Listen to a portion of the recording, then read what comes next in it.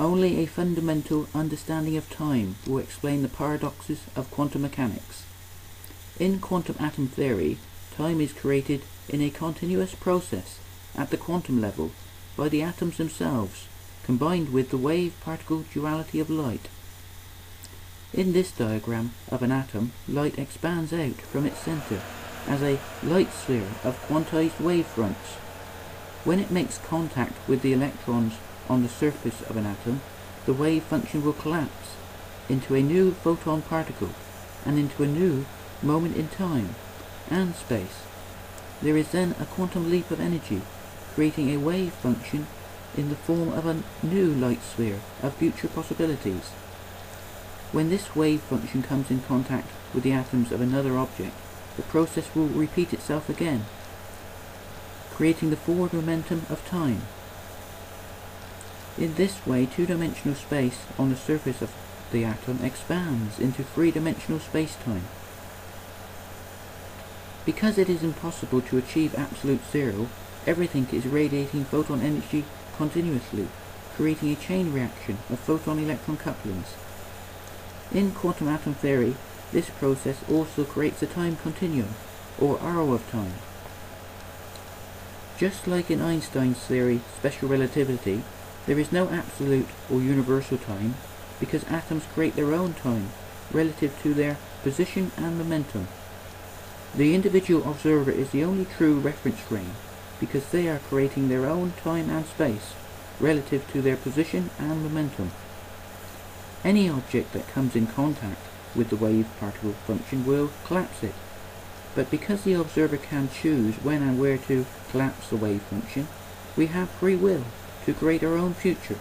The wave-particle duality of light, or electromagnetic radiation, is continuously creating a blank canvas for the observer that she or he can participate in. This is what Socrates called a sea of beauty. In this oil painting of a geisha girl walking through sunlight, the wave-particle duality of the light will collapse as she walks through the rays of light. She will collapse the wave function into moments of time and space, creating her own space-time. The best way to see this happen directly with light is in the two-slit experiment. The light will expand in all possible directions as a wave-particle function of quantized wavefronts. When the wave function reaches the screen with the two slits, the photons will react with the electrons of the screen. This will collapse the wave-particle duality of the light, creating new quantum particles in space and new moments in time. The part of the wave that does not come in contact with the screen will expand in all possible routes, going through both slits as two light spheres of quantized wavefronts. Constructive and destructive interference between the waves will cause them to superimpose or cancel each other out. When this wave-particle function comes in contact with the screen, it will collapse, creating moments in time and quantum particles in the shape of an interference pattern. When the observer turns on a detector to determine which slit a photon passes through, the interference pattern collapses. This is because to observe the photon, we have to create a photon-electron coupling, collapsing each wavefront into a new quantum particle that will have its own position in space and time. Just like in Newton's first law of motion, the interference pattern will continue to maintain its state unless acted upon by an external force. If we turn the detector off, we remove the photon-electron coupling, and in time, the interference pattern will reform. Time is the key to understanding the two-slit experiment. However insane this theory might sound, it explains all the paradoxes of quantum mechanics. We have entanglement because the polarization will be set at the creation of each expanding wavefront. The wavefront will expand as a quantum wave-particle function in the form of a light sphere, and the polarization will remain the same for the entire surface of the light sphere, no matter how large it becomes. Each wavefront will be quantized at the level of the Planck constant and will collapse into a new quantum particle that will have its own position in time and space that never existed before the wave function collapse. The wave function represents the time continuum at the most fundamental level. Time only moves forward because the probability of the wave function only works one way. We always know the position and momentum of a quantum particle in the past. In these diagrams, the atom represents the observer, creating his own time and space. Therefore, if the observer looks up, he can see back in time through light years of space. But if he looks down into the quantum world of the atom, he can only see probability. The probability of the uncertainty principle is the same probability that the observer will have with any future event. We have an uncertainty principle because the quantum particle will only have a position in time and space if the wave particle function collapses. If the observer does not collapse the wave particle function into a moment of time, the quantum particle will only have the momentum of its own wave particle function. At a fundamental quantum level, the observer is the observed, within his or her own created space-time.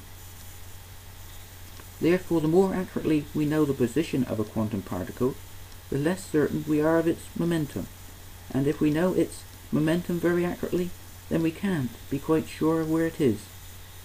This is because to observe the quantum particle, we create a photon-electron coupling, collapsing the particle wave function into a moment of time and space that is part of the observer's own created space-time. This can explain what the observer actually sees. In this diagram, a laser beam is sent through a slit. The observer will then adjust the slit so less of the light can pass through it. The observer will see the beam get narrower and narrower as the slit is adjusted closer. But when the slit gets to the quantum level, the light will start expanding into a quantum wave particle function. When this wave function comes in contact with an object or observer, it will collapse into a new moment of time and space. In this way, creation is being created continuously. This can also explain why light is so beautiful when it strikes an object. It is because we are looking at a moment of pure creation of time and space. Because each atom is creating its own space-time at the same rate that light moves, the expanding wave function of light between the atoms will always be a universal constant, independent of the motion of the source. In quantum atom theory, infinity is not a mathematical paradox, but an actual reality of our universe. Because the wave function collapses into moments in time and also into quantum particles, we have the infinity of time and space. This can explain the problem of mathematical infinities in quantum electrodynamics that can only be cancelled out in a process called renormalization. The calculations for each coupling on a Feynman diagram are infinite. In quantum atom theory, there is no need for renormalization because these infinities represent the continuous process of the time continuum, creating the infinity of space-time. In this diagram of an atom surrounded by photon-electron couplings, feedback from other atoms will create sets of infinities. The reason why we can always divide infinity into sets of infinities is because of the continuous process of the wave particle function collapsing into new quantum particles. Each set of infinities will be a set of fractional self-similarities, creating their own infinity of time and space. This can also explain why there is no center or outer limit to our universe. There can be no center or outer limit to infinity. Each fractional self-similarity will be governed by the law of the conservation of energy.